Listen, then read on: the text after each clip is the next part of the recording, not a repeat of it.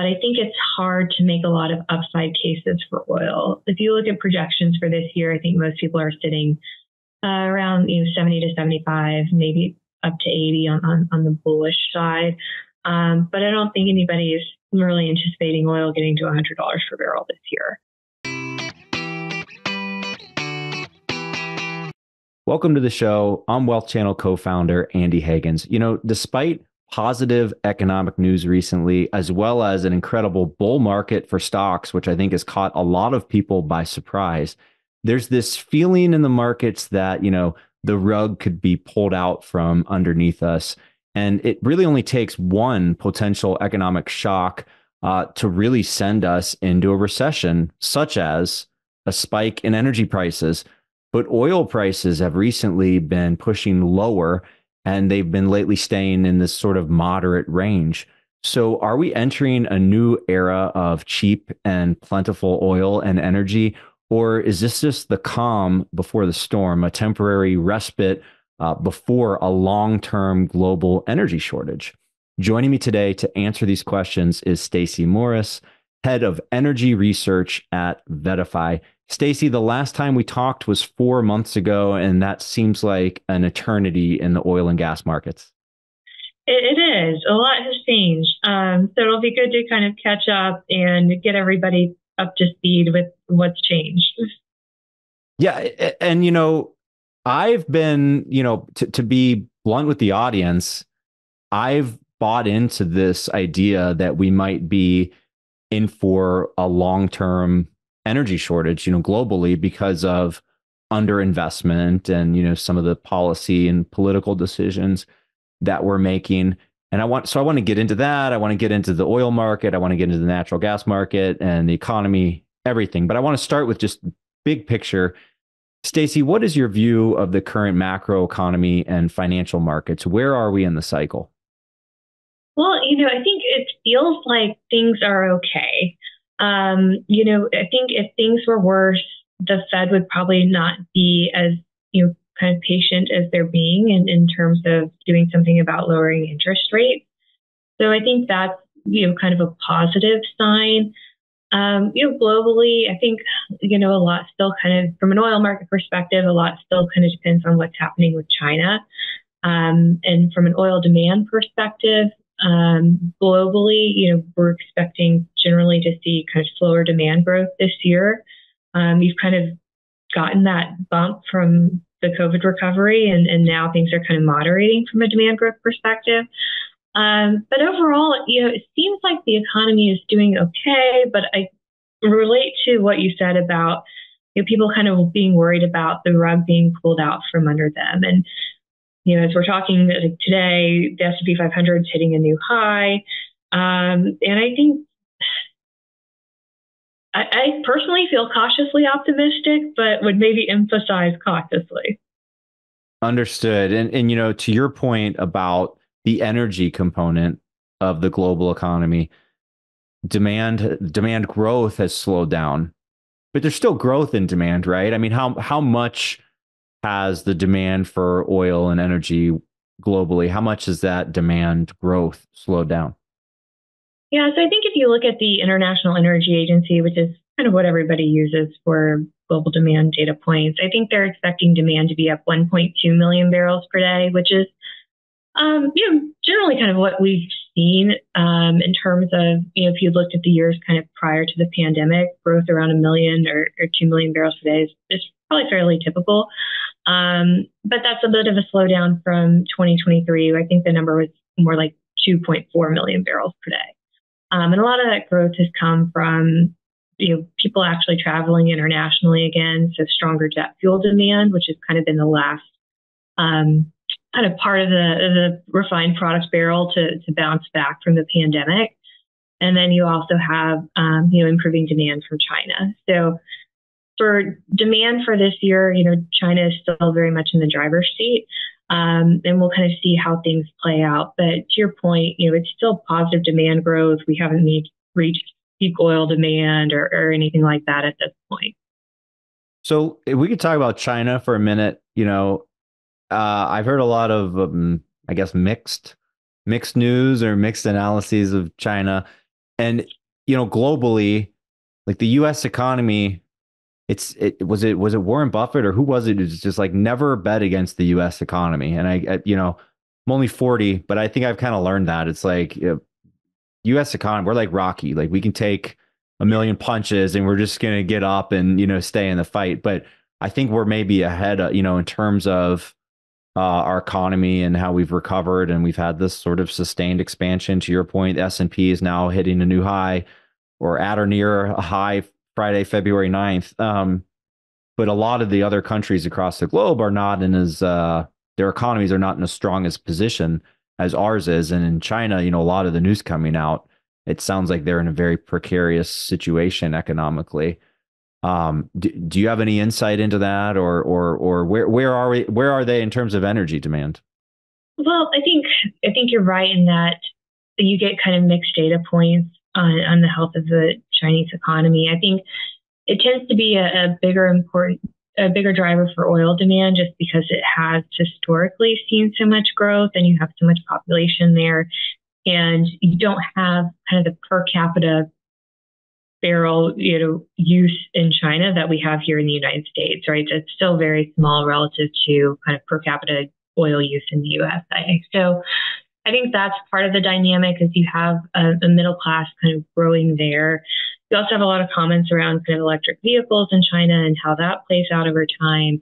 But generally speaking, China has been such an important kind of growth element of oil demand over the last several years that it's hard to ignore, but it is also kind of unclear too in terms of what they're doing. And sometimes it's unclear whether they're, in the past, adding strategic reserves to oil, and so it's inflating their demand. And data points from China can be just kind of tricky overall. But to contrast that with the U.S., I think the U.S. economy feels like it's doing fine. But we're a more mature economy. We already have high, per capita use of oil, and demand here is not going to be seeing the same kind of growth trend. So that's a little bit of the contrast, from an oil perspective. Places like China, India, much more kind of interesting for demand than your developed markets like the U.S. or Europe.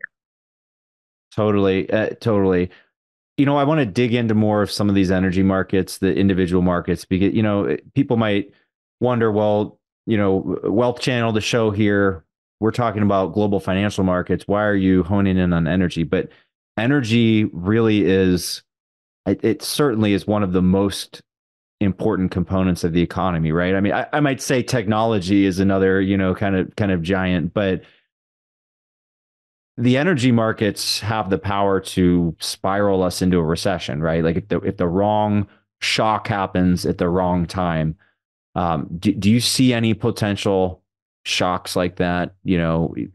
Really even outside of energy, do you see any shocks that maybe could potentially surprise people this year? Not that we're saying that will happen, but if you use your imagination and we're in some sort of recession in Q3, Q4, Q1 of next year because of a shock, what is that shock?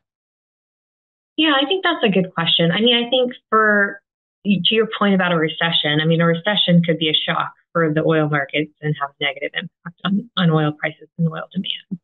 Now, it all depends on how severe that is and what else is going on in the world. There's been recessions where oil demand is essentially untouched, and it's not as much of an issue. So, to your point, it's difficult to determine, what the impact of a recession could be, but generally people would think it would be negative for oil demand and therefore negative for oil prices and kind of just energy stocks in general.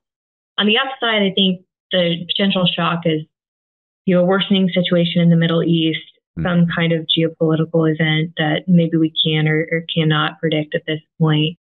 And that would be, more of an upside driver for oil prices to the extent that we actually see the oil flows interrupted. I think sometimes I talk to people and they're like, how is oil only at, $76 a barrel when there's two wars going on in the world? And you've got, all these other kind of just geopolitical risks hanging out there. And the short answer is that we've just got plenty of supply. So maybe we can, talk about that separately. But to the extent that we see, geopolitical event that's severely disrupting flows in the world, that would be, a shock that would have, positive implications for oil. But beyond that, it's hard to kind of guess. I mean, another COVID would obviously be very bad for oil markets. We've lived through that and seen that. But in terms of kind of a short-term shock, those are the main things that come to mind. I wouldn't put things like the rising use of alternatives or adoption of electric vehicles in that shock category, because those are just, long-term transitions. Right. Well, and I want to get to that in a second and talk a little bit about alternative energy. But in terms of the geopolitical shock, that could have a huge effect on the energy market, which in turn then could affect the overall economy. We certainly saw that happen to Germany, right, a couple of years ago. Do you think the market is really discounting the risk of that? I mean, I guess in an academic sense, I guess it is, right? But do you feel that the market is discounting that correctly, I suppose? Yeah, I guess I would say I don't feel like there's a lot of a geopolitical risk premium built into oil prices today. Mm-hmm. And again, that goes back to just having ample supplies and nothing so far really impacting, global flows. I think, 2 years ago, we probably would have thought Russian production and Russian exports would have fallen off more meaningfully than they have. They've held up. Iranian exports have held up better than maybe some people would have thought. And so you've got just enough barrels sloshing around that, it's hard for people to build in too much more of a geopolitical risk premium based on what we've seen so far. I love that. There's just enough barrels sloshing around. There's ample supply. Well, that at least right now, right? And this kind of goes, the energy market, as we know, goes in cycles.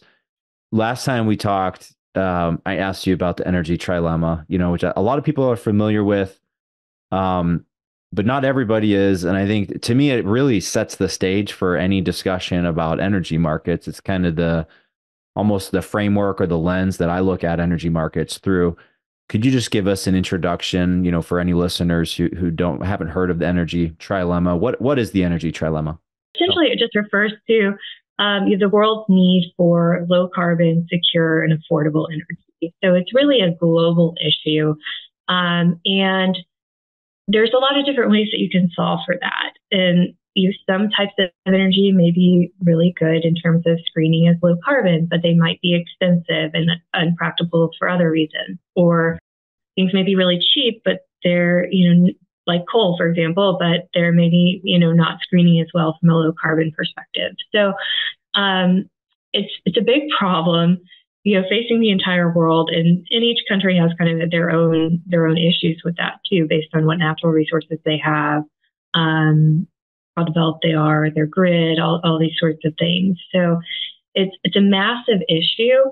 And I think from my perspective and what we know today and where we're sitting, the answer is that there's not one size fits all. There's not a silver bullet. It's going to take a lot of different types of energy to meet global demand for energy over the coming years, especially as the global population grows.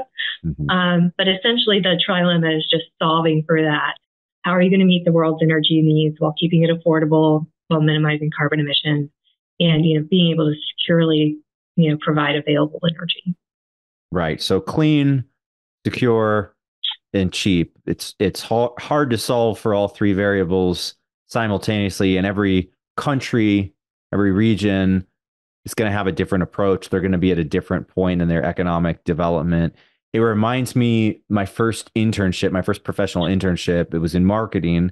And my mentor told me, in any market, you got to pick 2 out of 3, good, fast, and cheap. You can be good and fast, you can be good and cheap, or you can be fast and cheap, but you can't be good, fast, and cheap. And I feel like with the energy trilemma, I kind of get that same feeling. It can be clean energy, it can be secure energy, it can be cheap energy. If you get 2 out of 3 of those things with any given energy distribution or production, you're doing okay. It's asking for all 3 is a really tall order. Is that a good way to look at it, Stacey? I think that's fair. It's a tall order, and it's also just making sure you have enough energy. right? Like it may be that you can get, maybe you have a bunch of hydropower and you're getting, a lot of good energy from hydropower. It's cheap, it's clean, but it may only meet much of your energy needs. And so I think what makes it harder is that you have a growing population, growing global demand for energy. And so it's kind of the bar is constantly moving higher in terms of how much energy you need overall. So it's not just, okay, we're going to use 100 gigawatts or, and we need to solve for that. It's a constantly moving bar. And so I think that kind of reinforces the fact that you're probably going to need a lot of types of energy for a long time. Yeah. And to your point about the moving bar, I mean, really big picture, we have an increasing global population, right? And but that is going to peak. All the projections show Malthus was wrong. The idea of the just exploding populate, like the Earth's population is going to peak, and maybe sooner than a lot of people are aware of. But in terms of energy, the energy per capita should be increasing for a very, very long time, even after the Earth's population peaks. Is that right? I think that's the right way to think about it. So, you extrapolate what we have here to other parts of the world, developing economies, and maybe not to the extreme of the US in terms of energy consumption, but still, it's people in India driving motorcycles and having more and more motorcycles, or plastics and things like this that we take for granted all the time. I think that where you see that per capita number change dramatically. And again, you can't extrapolate the U.S. to everybody else, but over time, you would like people to have a higher quality of life, better living standard, and energy plays a big part in that. So I definitely think that's kind of a good way to think about the potential upside for just overall energy needs. Okay, well, let's dive into these individual markets. And obviously, your role at VettaFi, you cover MLPs, you cover natural gas, but I know that you keep your fingers on the pulse of the whole energy market. But let's start with natural gas. So, what's your outlook for 2024 for natural gas? Bring us up to speed with where we are, and where do you think it's going to go? Yeah, so natural gas has had a rough patch for a while. Mm-hmm. And currently we're sitting in February and it has a one handle from a price perspective. That's not good, right? Typically you see stronger pricing for natural gas in the winter and the summer as a result of higher demand for power generation and heating demand in the US. So it's pretty bleak where we're sitting now, which in some ways, there's a thought of, well, it can't get too much worse, but Stacey, be careful of saying it can't get worse. Exactly. I wouldn't say that. It can always get worse. Yeah. So that might be the temptation. You could argue maybe there's an upside bias eventually, depending on your timeline. But natural gas has just been extremely weak. We've had warm weather. We were talking before the show, you're in Michigan and you were telling me it's a beautiful day outside. That's not good for natural gas. And we've been here, in Dallas in the 60s and 70s. Right. So that's tough. I mean, natural gas is just such a hard commodity because it so much depends on the weather, and it's really not something you can easily predict. Now, in the short term, I don't think there's a lot to get excited about from a natural gas perspective. I think people generally get more constructive into 2025. There's a number of U.S. LNG export projects that should be starting up next year. And, maybe some of those get going in kind of the later stages of 2024, but that's going to drive incremental demand and should, kind of help soak up some of the excess production that we have. In the meantime, prices aren't probably going to do much. And so if you're a natural gas producer, you're probably looking at ways to maybe curb activity and kind of slow things down. But, it's kind of tough because everybody's expecting prices to get better, in about a year or so. So it's an interesting kind of dynamic where prices are weak today. They should get better as we see these LNG export projects eventually start up. But until those come online, there's just not much in terms of a price catalyst for natural gas. So Stacey, talk about those LNG export projects. How are those? Are those a shift in the market? Are those something new, or are those just building more export capacity? Yeah, so those are new projects that are coming online. ExxonMobil's and Qatar Energy's Golden Pass is a good example. There's a facility called Plaquemines that's starting up.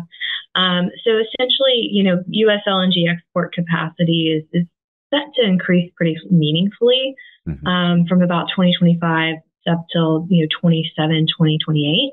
And so that just represents incremental demand for U.S. natural gas. And so from a price perspective, should be supportive. Should send a signal to producers to ultimately produce more natural gas. And should be a good thing in terms of kind of energy companies, energy markets.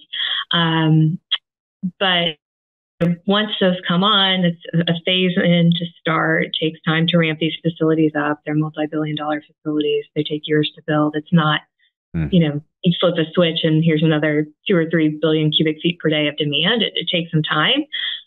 But there's, a number of projects starting up in 2025. And so those will kind of lead to kind of a stair step, in U.S. natural gas demand. And so where are we selling? We're exporting LNG, as a nation. So where does the LNG go when we export it? Europe, Asia, South America. I mean, really, it goes all over the place in terms of the receiving countries. But, predominantly people tend to focus on kind of the European and Asian markets, but that's by no means the only places. There's certainly a market in South America and Caribbean and other places. So, it almost reminds me of like the multifamily real estate market in a way, in the sense that with natural gas, the feeling that, well, the party's kind of over, but we actually think that, next year or the year after, we'll see things bounce back up, and so the incentive is just kind of hold on, right? And so, but that interrupts what would otherwise be a cycle of correction, right? Where certain companies cut production or maybe cancel projects or whatever.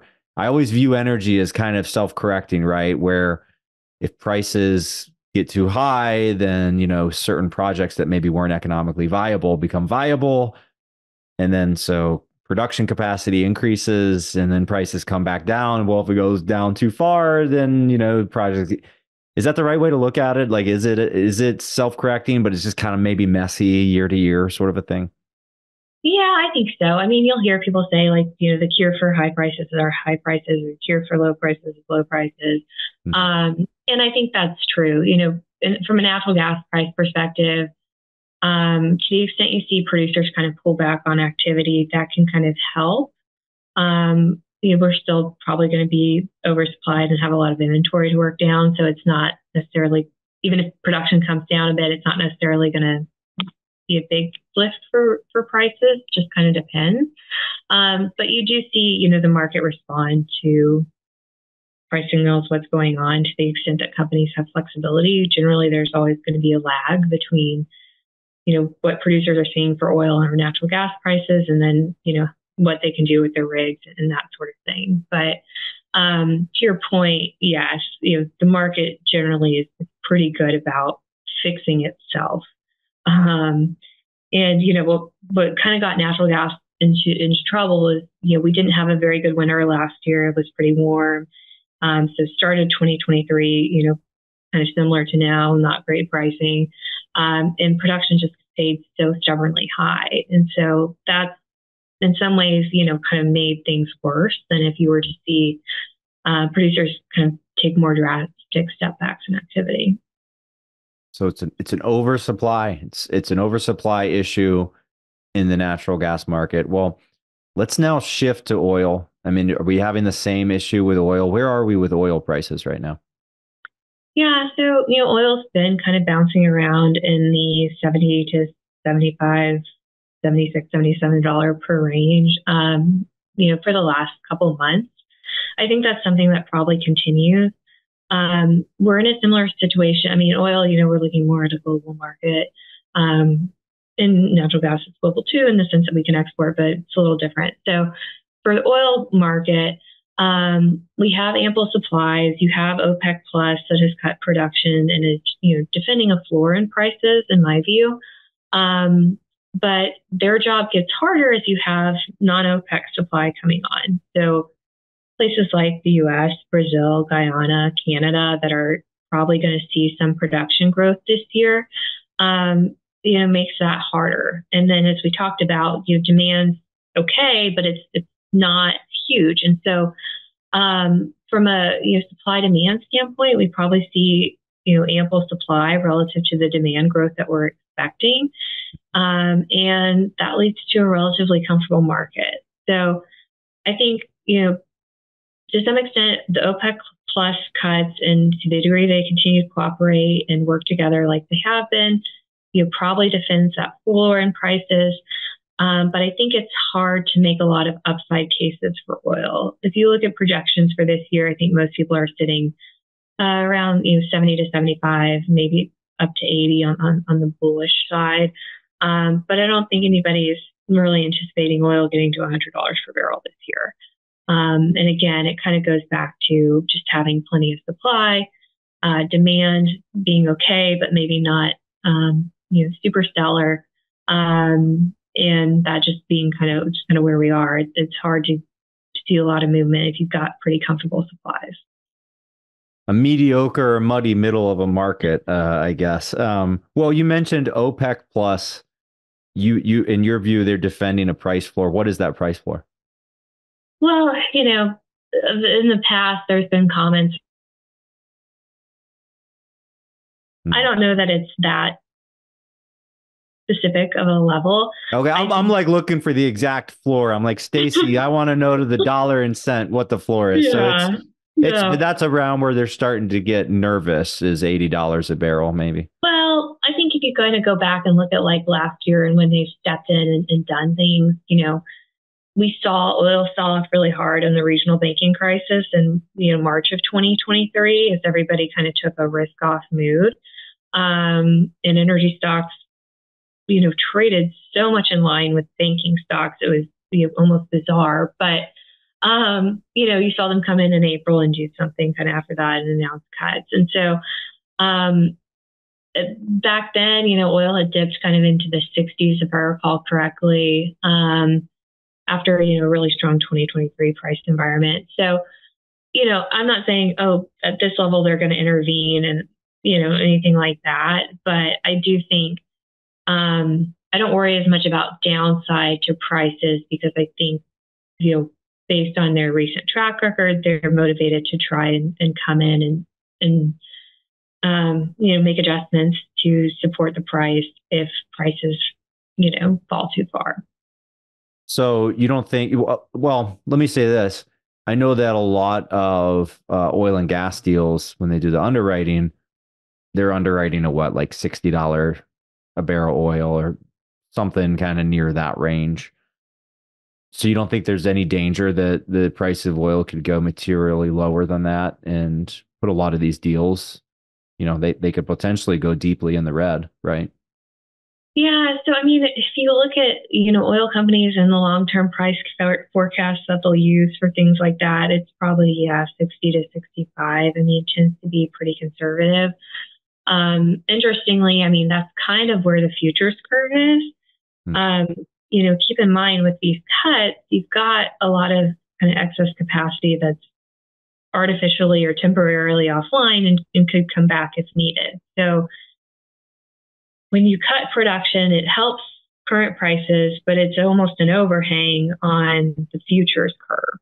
Mm-hmm. And so, to me, could spot prices go lower than, 60 or something? It's possible if there's a recession, if there's something going on that's like driving a lot of concern around demand.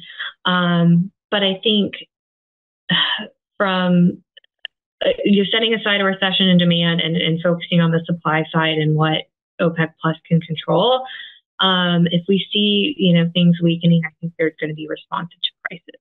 Now, if they don't cooperate and they sometimes have trouble getting everybody to agree, then that floor becomes less secure. And then you're kind of really, waiting to see really what Saudi Arabia does, right? They're the ones that have been, the most proactive in terms of cuts and really kind of leading the way. So it becomes almost more dependent on what they're going to do if the broader group starts to have some potential issues within themselves. Understood. So we can pretty much count on that price floor until we can't, right? Yeah, exactly. It's as good as it's as good as it lasts. I get it, but that's one thing I love about the energy market is on the one hand we're talking about, you could be talking about scientific concepts and production and geology in one sentence, and then the next you're talking about macro and interest rates and the stock market. And then in the next, you're talking about, wars and geopolitical things. And so it's a wild card type market where, it is in some ways it's very predictable, but also any kind of curveball globally can make it go totally haywire, right? Like we saw with COVID, like COVID caused all sorts of sectors of the economy to go haywire. But certainly with energy, it was maybe the most dramatic, really, of any sector, or one of the most dramatic, right? Oh yeah, absolutely. I mean, there's not been an event like that where you just see oil demand disappear overnight because people are staying at home. And I think for 2020, oil demand was down like 8 or 9 million barrels per day. And in the depths of March and April, it was way more than that. And yeah, it's a crazy type of shock to the system. That's one of those kind of black swan events. But when you come out of that, then you kind of frame things against it. Like electric vehicles aren't going to be like that. All these other things that people worry about for like oil demand are not going to be that sort of,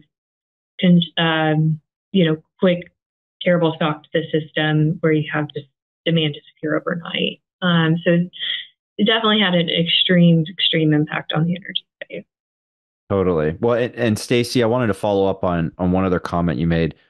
You mentioned it's hard to make the upside case for oil right now, and you mentioned probably not likely to break that $100 price barrier. But when you say it's hard to make the upside case for oil, you mean this year in 2024? Is that? Yeah.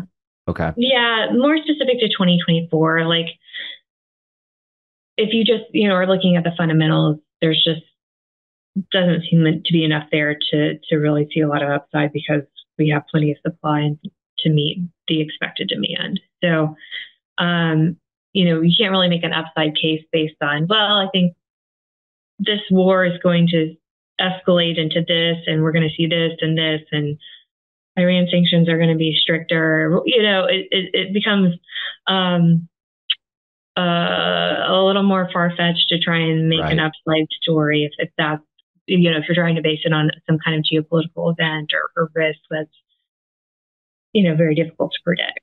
Totally. Well, let's then zoom out. So I think I have a handle then on 2024, even past 2025 to more of a 5-10 year timeline. Do you think that energy supply has sort of caught up? Energy supply and growth, the growth rate in energy supply. Well, actually, let me ask this: is that growing? Is oil production growing right now, like year over year? Do you see it growing in the next several years? So it has been. I think key differentiators from kind of what we've been seeing to what maybe we'll see in the next decade is that U.S. energy production is not going to grow as much as it did. Okay. You look back at like 2018, U.S. oil production was up like 2 million barrels per day. Right. We're not going to see that extreme amount of growth. And I think generally, if you look at expectations for this year, it's more flattish for U.S. production. It's, up year over year on an average basis. But if you're looking at kind of the exit to exit rate, it's generally, more flat. So I think, there's certainly the potential that we see production growth. I think we're going to see demand grow. And like through that period, I don't think demand is going to peak in the next 5 years or in the next 10 years. So it's likely that we will see, both demand and production grow. Where that growth comes from, though, is kind of the interesting part, and how much of it is unwinding cuts from the past, and, new discoveries, things like that. So I would say generally I would expect both demand and production to grow. But we'll see what happens. Something that's been really topical in the energy space lately is Saudi Arabia announced plans that they weren't going to, or they're pausing plans to add another 1 million barrels per day of capacity. Saudi capacity is always kind of a black box in some ways. They say it's 12 million barrels per day. People in the energy space tend to maybe think it's lower based on what they've actually produced historically. But the idea was that they were going to add another 1 million barrels per day of capacity, and now people are looking at that as, there's a lot of different ways you can take that. Do they just not want to spend the money right now? Do they not think the demand is going to be there? Is this a clean energy issue? There's just a lot of questions that you can kind of take from that and maybe read into too much, or it could be mixed signals depending on kind of what your agenda is. So that's something I think that's also very interesting. Maybe those plans come back and they do look to add another 1 million barrels per day of capacity, and then they're contributing to that growth. But we'll see. 5-10 years out is always so hard. Nobody's ever right, and I'll admit that myself. I'm probably not right, but high level, I would see both demand and supply growing.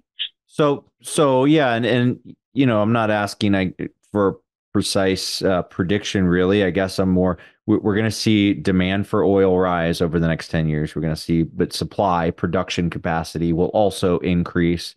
And so just it's a matter of which increases faster, or do they both increase at exactly the same rate, right? Do you think it's more likely that there's upward pressure along the way on oil prices, or downward pressure? I think, broadly speaking, I think we'll be in an upcycle for oil for a while yet. I think, these cycles tend to last, several years, and technically we're probably in year 3 of an upcycle if you kind of say that it started coming out of the pandemic and kind of 2021. So from that standpoint, I think, broadly I would be constructive on, prices over the next, 5-10 years, but with the caveat that there'll probably be a lot of volatility and, of course, not being very bullish on prices in the near term. Well, I know we're almost out of time, but one more thing I want to pick your brain on. Is there any aspect of the energy market, any trend, news story playing out this year that you think has gone below the radar, that's been underreported, from the investor standpoint, really from that financial standpoint? Because, I think some of these big stories, the energy trilemma, the fact that, LNG exports maybe can grow. Some of the stuff gets reported by the media, but I think there's a ton going on that's kind of under the radar. So, is there anything you could share that, a trend or that's really playing out right now that you think a lot of people just aren't aware of? It's a good question. I mean, I mentioned the Saudi Arabia thing. That was a big deal for oil field service stocks, but if you aren't really paying attention to those names, then you probably wouldn't have even had that on your radar. I mean, I think that's a good example of something that's been kind of timely. The other kind of notable news from an LNG perspective is the Biden administration deciding to kind of pause approvals for new LNG export facilities. So, people have different views on it. U.S. LNG export capacity is set to grow a lot. The projects that have already been approved and under construction are impacted, but this likely delays those projects that are kind of waiting on those approvals. It feels very much like a political move in an election year, and I think it probably gets resolved after the election, regardless of who wins. Well, Stacey, that's interesting though, because I'm thinking, President Trump, the Trump administration, obviously very friendly to energy producers, and the Biden administration less so.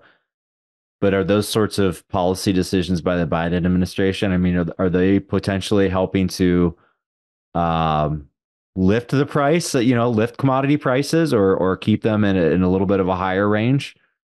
Well, I mean, there's two different elements of this. So for LNG customers, less U.S. supply would presumably mean higher prices for the global customers. The other side of it is if you're, a U.S. citizen or you're a domestic manufacturing company that uses natural gas, et cetera, you may like this because if there's less LNG export capacity, that may mean lower prices here. Mm-hmm. So there's kind of two sides to every coin. And so I don't want to say the pause doesn't have any merit to look at things like economic impact on the U.S., environmental issues and things like that. But the timing and the way these things come out it ultimately feels very political.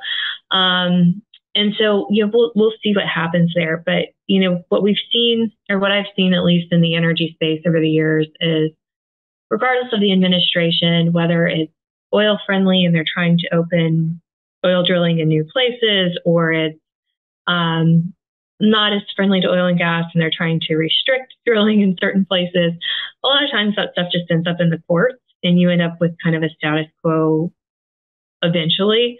It may take some time. There may be some delays and some things that cause headaches along the way, but it seems like ultimately these things end up as status quo. But in the case of LNG exports, it's just a tough walk because you've got allies in Europe who want to buy more U.S. LNG potentially. And what message does this send them?